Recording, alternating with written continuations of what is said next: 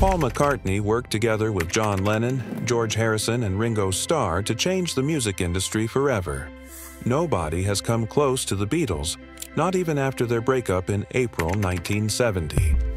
Up until now, the real reason for the band's separation remained a mystery. Nobody really knew who or what broke up the Beatles. But now, after all this time, Paul McCartney has finally spoken up. In a recent interview, he revealed some very unexpected things that left many fans in shock. In this video, we'll dive into what happened behind the scenes of this popular band. But before we get to that, let's quickly look back at Paul's amazing trip and his time with the famous band. Paul McCartney was born in the Walton neighborhood of Liverpool on June 18, 1942. He became famous as a member of the Beatles. McCartney was a huge part of creating the band's sound. He was known for being a great singer, songwriter, and musician. He wrote some of the most popular songs in music history with John Lennon. McCartney did not have a fancy youth. He grew up in a poor family. Jim, his dad, used to work in sales but became a lathe maker during the war. Mary, his mom, was a dedicated nurse and midwife. Even though they had problems, McCartney's parents taught him to be very strong. Paul went to Stockton Wood Road Primary School for his early education. After passing the 11+ test, he went to the Liverpool Institute. On the bus ride to school, this is where he met George Harrison and became best friends with him. Paul McCartney was a great musician, and his unique melodic bass playing and wide singing range showed it. His relationship with John Lennon formed the core of the Beatles' sound and set the standard for how great a song should be. Sad to say, Paul's mother, Mary, died on October 31, 1956, after having problems after surgery for breast cancer. He was greatly affected by this loss, and it brought him close to Lennon, who had also lost his mother not long before. Because of his dad, Jim McCartney, Paul has always been interested in music. Jim was a singer and led Jim Mac's jazz band in the 1920s. They played music all the time in their house. He pushed Paul and his younger brother to use their musical skills, and he even suggested that Paul take piano classes, although Paul liked learning by ear more than going to school. How did Paul McCartney get to be in the Beatles? We'll get to that soon enough. When Paul was 14, his dad gave him a nickel-plated trumpet for his birthday. However, rock and roll called, and Paul was moved by greats like Little Richard to trade in his trumpet for a famous Zenith acoustic guitar. After seeing a poster of Slim Whitman, a left-handed musician, Paul flipped the strings to fit his own left-handed style. At first, he had trouble playing the right-handed guitar. In fact, he wrote his first songs on Zenith. That's when his real journey as a guitarist and songwriter started. Soon after, he sang Long Tall Sally by Little Richard at a talent show. This was the beginning of his rise to fame as a musician. On July 6, 1957, Paul McCartney met John Lennon at a church party in Woolton. John's band, the Quarrymen, was playing. John was only 15 years old at the time. They played a cool mix of rock and roll, skiffle, jazz, blues, and folk music. Lennon and the band were pleased by McCartney's musical skills, and they quickly asked him to join as a rhythm guitarist. They went on to work together in one of the most famous records ever. By 1958, George Harrison had joined as lead guitarist. In 1960, Stuart Sutcliffe, a friend of Lennon's from art school, added his bass skills to the group. The group went through a few name changes before settling on the Beatles in August 1960, just before they hired Dave Page as their drummer. Soon after, they went to Hamburg, Germany, for a stint that would shape their sound and help them grow as a band. Rise to fame with the Beatles. A year after they decided on the name The Beatles, Stuart Sutcliffe quit the band in 1961, and McCartney took over as bass player. As the band began to play around with their songs, he stepped up to the challenge. They made their first professional recording as a backing band for English singer Tony Sheridan in their early years in Hamburg. They used the name The Beat Brothers on the song My Bonnie. Brain Epstein heard this song and quickly hired them as their manager in January 1962, taking their career to new heights. In late 1962, Ringo Starr took over for Pete Best, and the band's first hit song, Love Me Do, came out in October. This was the start of Beatlemania, first in the UK and then in the US the next year. As the saying goes, the rest is history. In the height of Beatlemania, Paul McCartney's charm and musical skill won him the nickname the Cute Beatle.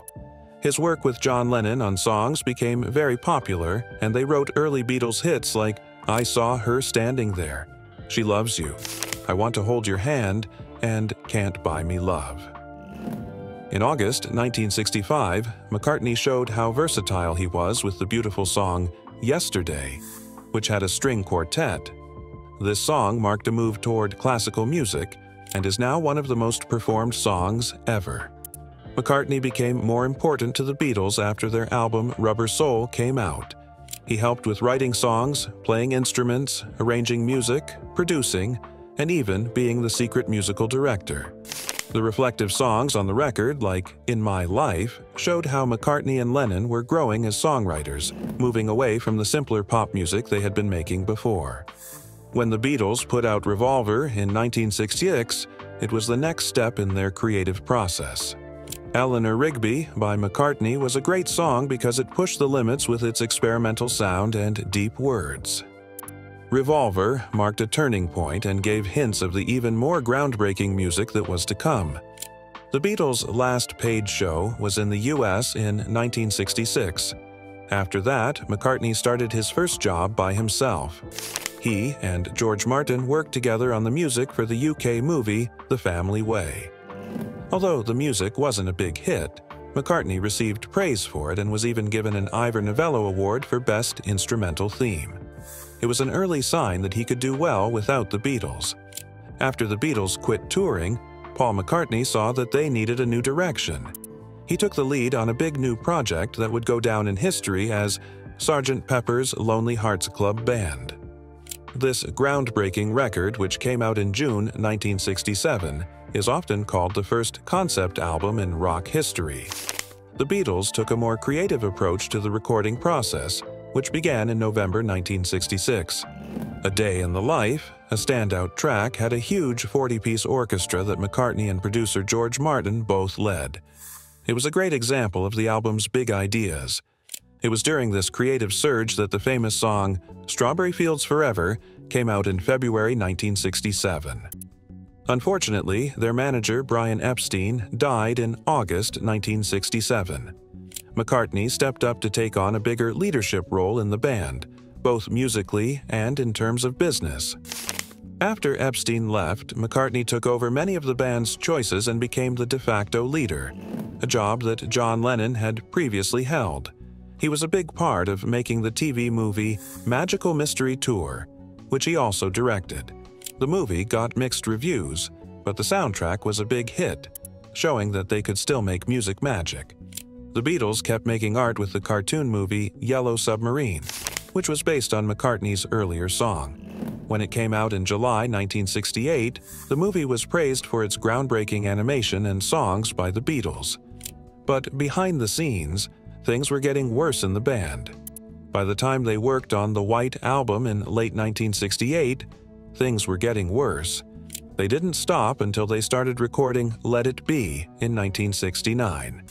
McCartney was worried that the band wasn't going in the right direction, especially without Epstein's direction. Even though they were having problems within the band, the Beatles were able to work together on one last record, Abbey Road.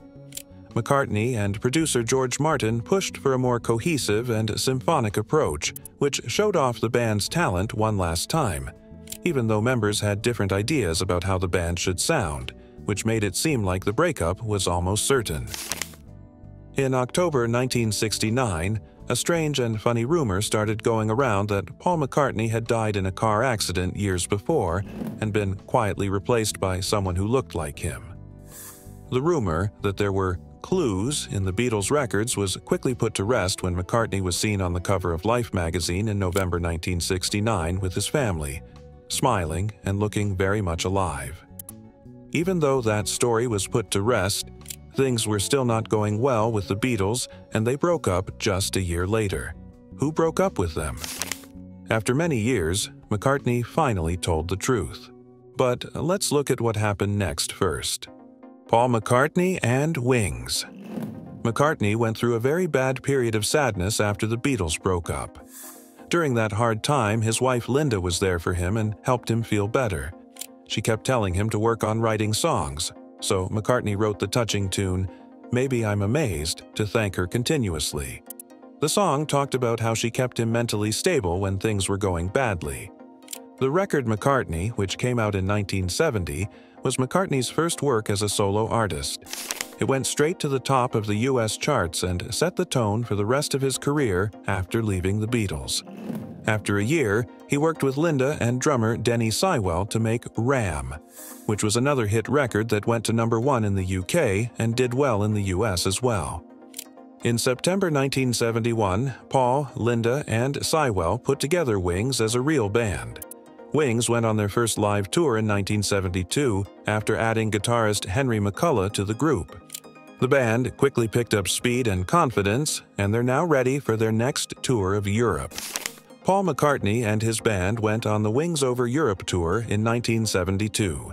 They played 25 shows over 7 weeks and mostly played songs from McCartney's solo work and Wings' early work. McCartney purposely chose smaller venues with crowds of less than 3,000 people instead of huge ones.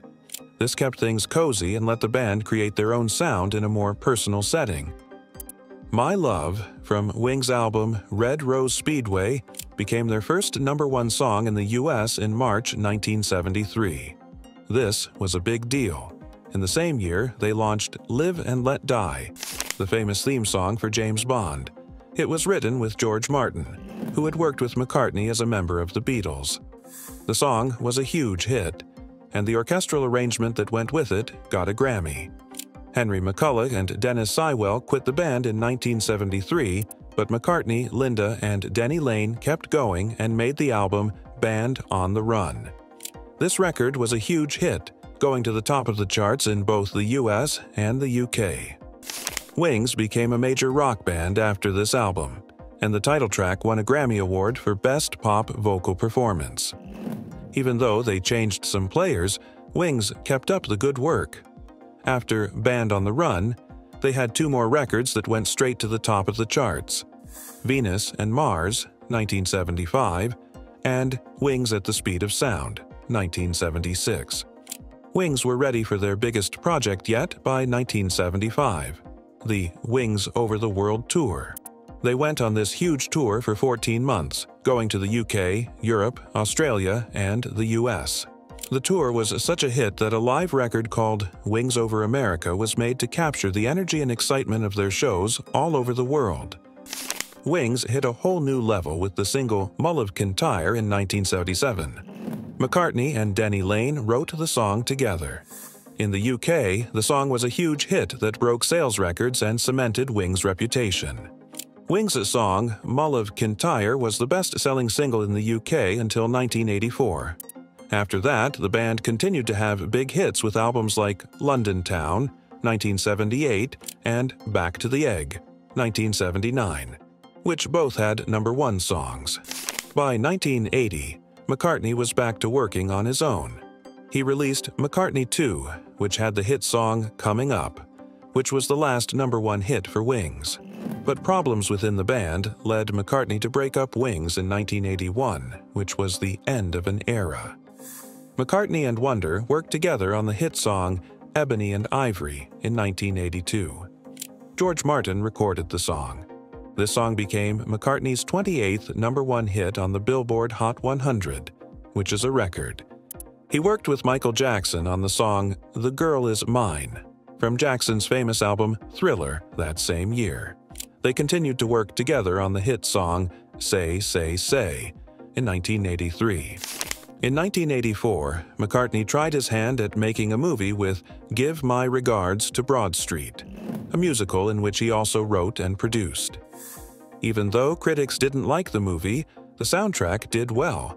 It went to #1 in the UK and had the hit song No More Lonely Nights in the US.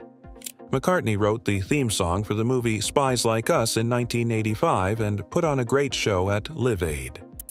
The next year, he worked on the record Press to Play with Eric Stewart. In 1988, he released Back in the USSR, which was his next original work. At first, it was only sold in the Soviet Union. McCartney, Jerry Marsden, and Holly Johnson all put out a version of Ferry Cross the Mersey in 1989 to raise money for the Hillsborough disaster appeal. He also produced the album Flowers in the Dirt that same year, which included songs with Elvis Costello and others, including David Gilmour and Nicky Hopkins. McCartney started his first tour in over 10 years, the Paul McCartney World Tour, with a bang. At the very end of the tour, he played a famous show at the Maracanã Stadium in Rio de Janeiro, Brazil, to an amazing 184,000 fans, which broke all kinds of records. To honor the tour, he put out a triple album called Tripping the Live Fantastic, which had recordings of some of his best acts. McCartney tried writing music for an orchestra for the first time in 1991 when he worked with the Royal Liverpool Philharmonic Society on the Liverpool Oratorio, which he wrote with Carl Davis. Though it got mixed reviews, the Oratorio was the most popular classical piece in the UK. Earlier that year, he performed on MTV Unplugged and put out a live record called Unplugged, which showed a less complicated side of his music. McCartney also tried out computer music in the 1990s. It was he and Youth from Killing Joke, who put out 2 albums as The Firemen. Their first album, Strawberries Ocean Ships Forest, came out in 1993. After switching back to rock, McCartney released the record Off the Ground in 1993. He then went on the New World Tour, which led to the release of another live album called Paul Is Leave. Then, from 1994 to 1998, he worked on the Beatles anthology project, which was a big look back at the band's career. His rock record, Flaming Pie, which came out in 1997 and got good reviews, had Ringo Starr play drums on the song Beautiful Night. In the same year, he returned to classical music with Standing Stone, which was the #1 classical song in both the UK and the US. The second Fireman record, Rushes, came out in 1998, and McCartney continued his wide range of musical styles with the release of Run, Devil, Run in 1999. He also played at the Royal Albert Hall for the Concert for Linda, which was an honor to his late wife. McCartney tried electronic music again in 2000 with Liverpool Sound Collage, which he made with Super Furry Animals and Youth. He also provided the song Nova to the album A Garland for Linda, which was a tribute to his late wife. After the September 11th attacks, McCartney was very important in putting together the Concert for New York City. In November 2001, the studio record Driving Rain came out. The album Driving Rain had the song Freedom, which was a touching reaction to the terrible events of September 11th. In 2002, McCartney went on the road with his Driving World Tour. He had a new band with guitarists Rusty Anderson and Brian Ray, keyboardist Paul Wickens, and drummer Abe Laboriel Jr., backing him up. The show was a huge hit, bringing in an amazing $126.2 million. During the same year, McCartney remembered George Harrison by singing at the Concert for George on the first anniversary of Harrison's death. McCartney also made a big splash at the pregame show for Super Bowl XXXVI in 2002 and at the halftime show for Super Bowl XXXIX in 2005. He played at Live Aid in London's Hyde Park in 2005, and in September of that year, his rock album Chaos and Creation in the Backyard came out. After this came the classical piece Exi Cor Meum in 2006 and the rock record Memory Almost Full the next year. Along with that, his third Fireman record, Electric Arguments, came out in 2008. After a break, McCartney went on tour again the next year and played more than 80 shows to celebrate EMI's reissue of the Beatles catalog, which included digital remastering and the release of the video game The Beatles Rock Band. He wowed fans with 3 sold-out shows at New York's Citi Field, which led to the release of the double live record Good Evening, New York City. In 2010, McCartney helped open the Consol Energy Center in Pittsburgh. The next year, he played 2 sold-out shows at the brand-new Yankee Stadium. Also, he signed with Decca Records and put out his first dance score, Ocean's Kingdom, along with Kisses on the Bottom. Musicians Against AIDS named him Person of the Year in 2011, and he played at the 54th Grammy Awards.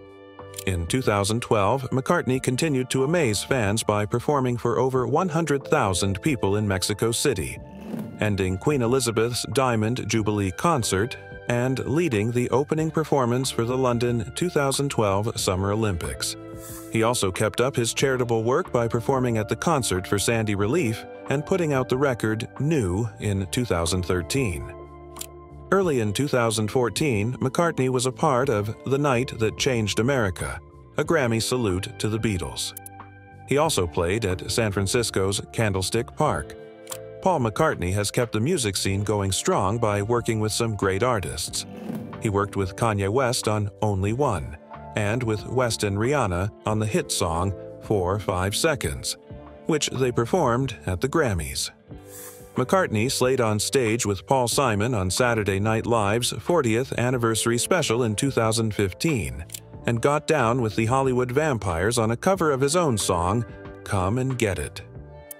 McCartney's greatest hits album, Pure McCartney, came out in 2016, and his 2018 record, Egypt Station, made waves by topping the Billboard 200. He then put out McCartney 3 in December 2020, which was his first #1 solo album in the UK since 1989. It was all taped during the COVID-19 lockdowns. The next album he released was McCartney 3 Imagined in 2021. His book, The Lyrics 1956 to the Present, came out in November 2021 and got great reviews. McCartney went on the Got Back tour in the US in 2022. One of the most important events of the tour was his performance at Glastonbury, where he became the oldest single headliner. He won a Primetime Emmy Award for The Beatles' Get Back and published a book called 1964 Eyes of the Storm in 2023. It is full of photos he took during the height of Beatlemania. But McCartney's story is still being told. One man was a friend, a lover, a husband, and a father. He was also the force behind all the Beatles mania. Let's get to know the man behind the music before we hear what he had to say about the breakup of the Beatles. Life after the Beatles. Besides his singing, McCartney has been busy with a number of other projects. There was a memorable guest performance on The Simpsons in 1995, and he produced and hosted The Real Buddy Holly Story in 1985. He also made a short film about the Grateful Dead and was thought to be the richest musician in the UK in 2015, with a fortune of $730 million. In his personal life, McCartney's first love was Dorothy Dot Roan, whom he met at the Casbah Club in Liverpool in 1959. McCartney was very controlling in their relationship. He chose her clothes and makeup and even suggested she change her hairstyle to look like Brigitte Bardot. McCartney's personal life has been just as interesting as his music business. After ending his relationship with Dorothy Dot Roan because of a miscarriage and a sense of duty, McCartney met Jane Asher and fell in love with her. In April 1963, they met at a Beatles show and couldn't be separated after that. McCartney moved in with the Asher family in Marylebone, and they dated for more than 2 years before moving to his house in St. John's Wood in 1966. McCartney wrote many well-known songs during this time, such as Yesterday, and I Love Her, You Won't See Me, and I'm Looking Through You. Even though they wanted to get married, their romance ended in 1968 when Asher found out that McCartney was seeing an American screenwriter named Francie Schwartz. Schwartz went to London to try to sell a script to the Beatles. He dated McCartney for a short time before the relationship ended. The Beatles were going through big changes in their personal and work lives. McCartney was very involved in the rough recording of the White Album. Not long after that, McCartney started going out with American photographer Linda Eastman, whom he had met at a Georgie Fame show in London in 1967. Linda was interested in John Lennon at first, but when she met Paul, she became interested in him instead. McCartney and Eastman got married in March 1969, even though they almost called off the wedding the night before because of a fight. When the Beatles broke up in 1970, McCartney and Linda got together and made the band Wings. Even though they had problems and were criticized, they worked together on music until Linda died of breast cancer in 1998. Paul said that they had a fun and satisfying marriage. After she died, he went to therapy to deal with his guilt and feelings of not being good enough. Following Linda McCartney's death, Paul McCartney's personal life was a mix of well-known relationships and problems. In 2002, he married Heather Mills, who used to be a model and now works to stop landmines. In 2003, they had a girl named Beatrice Millie. Even with this happy addition, the media paid a lot of attention to their marriage and often painted Mills in a bad light. Their relationship was strained by lifestyle, value, and personal problems, and in 2008, they got a split that was very heated. McCartney married Nancy Chevelle, who was the vice president of a shipping company, in 2011. They began dating in 2007 while McCartney was still married to Mills. They had known each other for about 20 years because they both lived in the Hamptons. Their marriage has become more private and safe over the years. In October 2023, they will celebrate their 12th wedding anniversary. They like taking vacations together, like the trip they just got back from to St. Bart's in March 2024. On vacations, they do things like fitness routines and relaxing on the beach. Besides his ties with other people, McCartney's life has also been marked by his drug use. He first used drugs in the 1960s with Preludin in Hamburg to keep himself energetic during shows. Later, cannabis became an important part of his life after Bob Dylan brought it to him in 1964. He even used cannabis in his music, most famously in the song "Got to Get You Into My Life." McCartney gave up cannabis in 2015 to be a good example for his grandkids, even though he had tried LSD, cocaine, and other drugs. Even though McCartney's life has been full of problems and issues, it has also had peaceful times. In 1975, he and Linda went to a farm and watched lambs grazing with their moms. It was a peaceful experience that was a contrast to the chaos in his personal and public life. When they went to a farm and saw lambs with their mothers, they were moved to tears and understood how eating meat hurts animals. This made them want to fight for animal rights and fair care. It was important to them that their food brand, Linda McCartney Foods, didn't have any GMOs. McCartney also supported groups like PETA and the Humane Society. He took part in efforts to stop hunting seals and landmines, among other things. That wasn't the end of his activism. He's been involved in a huge number of global problems, from protecting the environment to fighting poverty and fracking. He's also done a lot of charity work through benefit shows, charity records, and donating his own money. McCartney supports a lot of things, from Aung San Suu Kyi to working for green practices and NHS charities. He even paid for the Tree Register yearbook in 2024. Who did the Beatles really break up with? Well, McCartney was the one who got blamed when the Fab Four broke up in 1970. McCartney cleared the air about the split of the Beatles not long ago. He said that John Lennon was the one who started it all. When McCartney talked to John Wilson of BBC Radio 4, he said that Lennon's announcement that he was leaving the band was like a messy breakup.